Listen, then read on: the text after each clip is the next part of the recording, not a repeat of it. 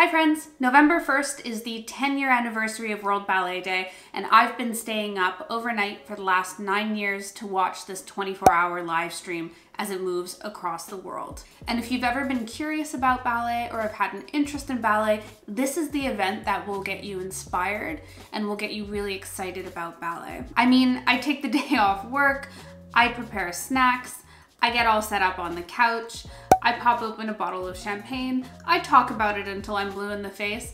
It's a really laid back way to get to know the professional ballet world. This is my favorite event of the year. So why is this event different than any of the other national days we have throughout the calendar, like International Best Friend Day or National Pancake Day?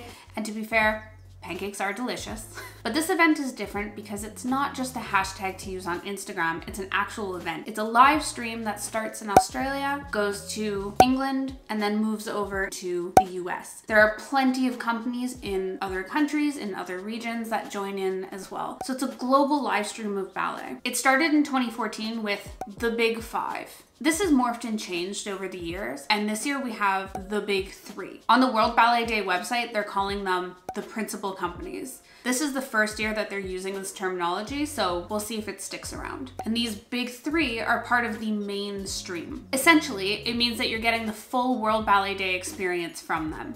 So you'll have about 3 to 4 hours of live stream with that company. You'll have a full ballet class with bar and center.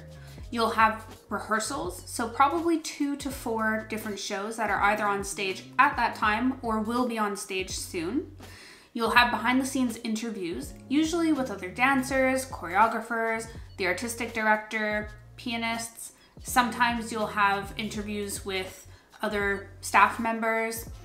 You'll get behind the scenes access to most likely the physiotherapy unit, the training unit. Sometimes we see the point shoe room, or we'll have a discussion with the person who manages point shoes, and often we'll go into the costume department. There's usually also a segment with the school associated with that company. So the Royal Ballet, for example, will have a segment with the Royal Ballet School. There's also probably a period where they'll discuss some of their outreach programs. There's kind of 3 levels of streaming for World Ballet Day. So level 1, you have the Big Three, or your principal companies. They'll have longer streams, more in depth. They'll show you class in full for sure.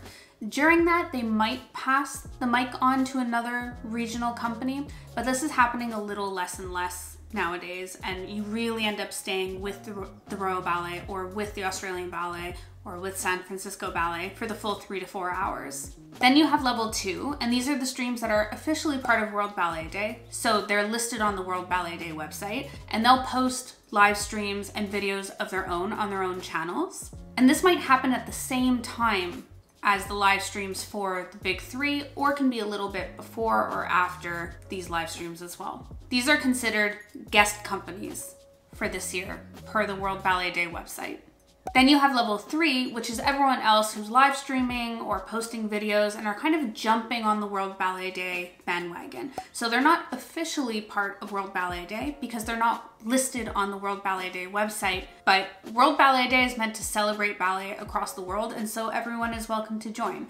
And this is a great way to get to know smaller companies, more regional companies, and get a glimpse of what different companies are putting on stage that year. This is what this can look like in practice. So say we're with one of the Big Three, the Australian Ballet. We're in the mainstream, it's 3 to 4 hours long. We might also have live streams going at the same time with Hong Kong Ballet, the National Ballet of Japan. We might have the Royal New Zealand Ballet. So there's a ton of streams that can be happening at the same time as the Australian Ballet's 3 to 4 hour time block. And this will be the second layer of streaming. So they're officially part of World Ballet Day, but they're not part of the main 3. And you might even have at the same time, even smaller companies or companies that have pre-recorded 15 minutes, 30 minutes that are celebrating World Ballet Day and want to show what they're putting on stage that season. And this is where you'll have tier 3.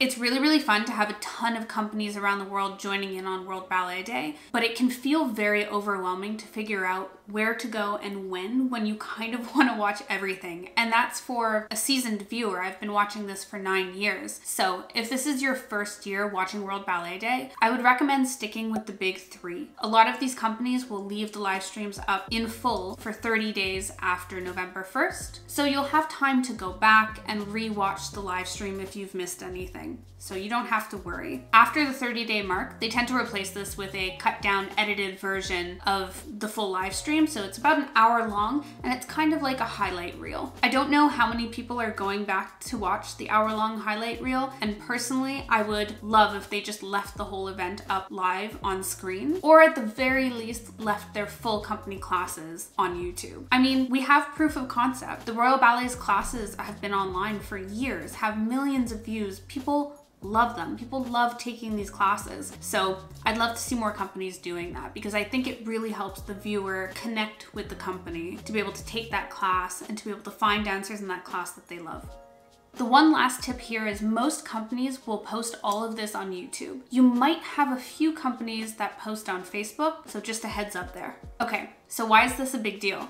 Well, in 2014, World Ballet Day was the first time that audiences had a peek behind the curtain. So it's the first time that we got to see company class, that we got to see rehearsals, a lot of the dancers that we got to know up close, that we heard them speak in interviews, where we had video footage of places backstage. So studios, dressing rooms, training rooms, physiotherapy rooms, the point shoe rooms. It seems kind of unbelievable, but social media was nothing like it is now. So you didn't have that many dancers that were online, you didn't have that many companies that were online, you just didn't have that same level of access. And it felt like the audience was being allowed backstage, and it was really novel and really exciting.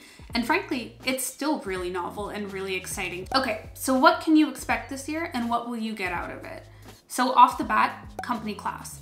And you can expect a full class, so bar and center, for the big three. There might also be other companies specifically recording a company class and uploading it to YouTube for World Ballet Day. We've seen this from Birmingham Royal Ballet, we've seen this from Bavarian State Ballet, from the Dutch National Ballet, so I would expect more of the same this year. Company class is one of the most anticipated and loved parts of World Ballet Day, and for good reason. You're essentially watching the company in training.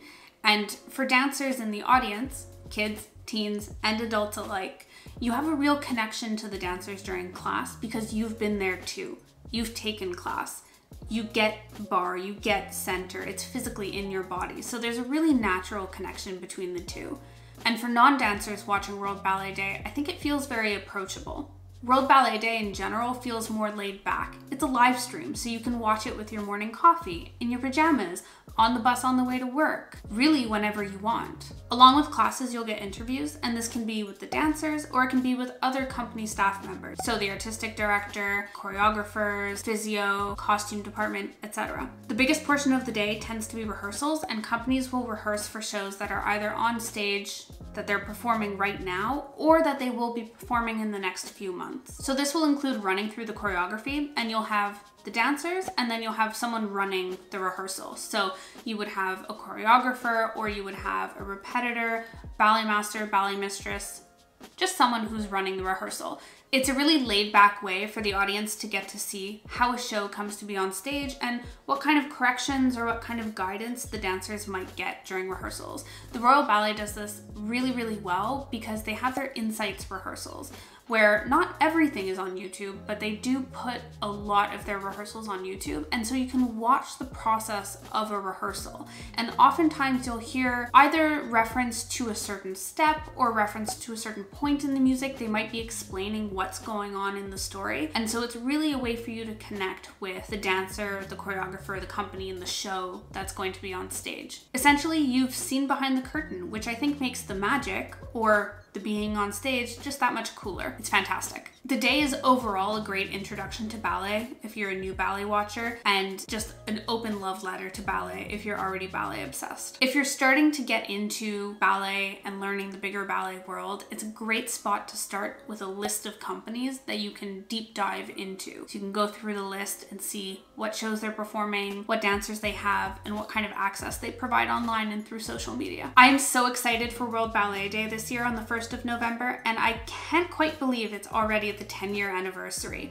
I actually went back to the Royal Ballet's company class in 2014, so you can click on this video to watch that alongside me, or you can click on this playlist to watch all of my World Ballet Day videos. See you in the next one. Bye.